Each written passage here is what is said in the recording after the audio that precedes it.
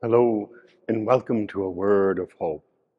For Saturday of Easter week, I'm Father Scott, still in Linstead, Jamaica at St. Helen's Church. Here's the lovely interior. And the gospel today, we have Peter and John appearing before the Sanhedrin with a man they have healed in Jesus' name. And they don't know what to do with them because they said, these men are uneducated, and here they are speaking boldly.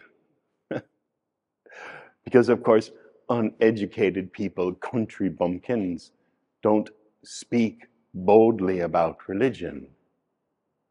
But nonetheless, they are. This is part of our story about how the apostles have changed. In the gospel, they don't get a good hearing.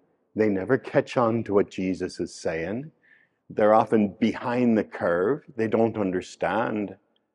And then, after experiencing the resurrection, they are so bold, and they heal in his name, and they proclaim his name fearlessly.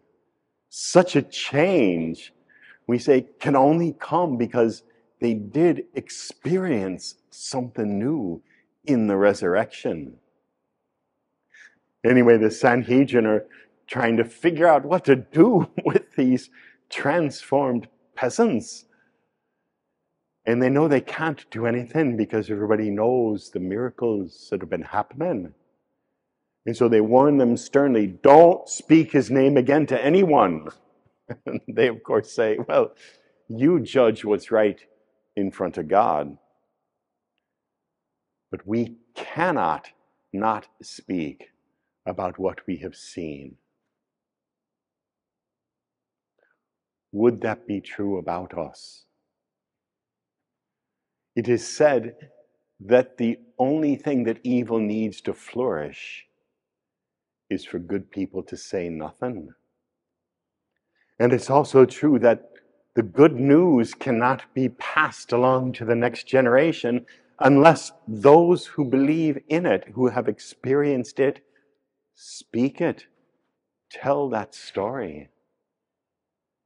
And so, if you were baptized, God needs you to speak that story, but to speak what you have experienced, what you have seen with your own eyes, what you have seen about God's saving grace in our world. Say something about to others who are longing for a word of hope.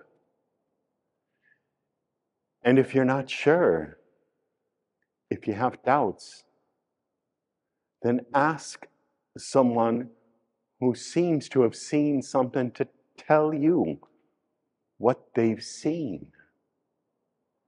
And that is the way we can build each other up to be today living inheritors of the work of the apostles who, after the resurrection, spoke boldly, or this Jesus movement would have failed. Today is the day to make it succeed again anew, boldly. Be a part of that.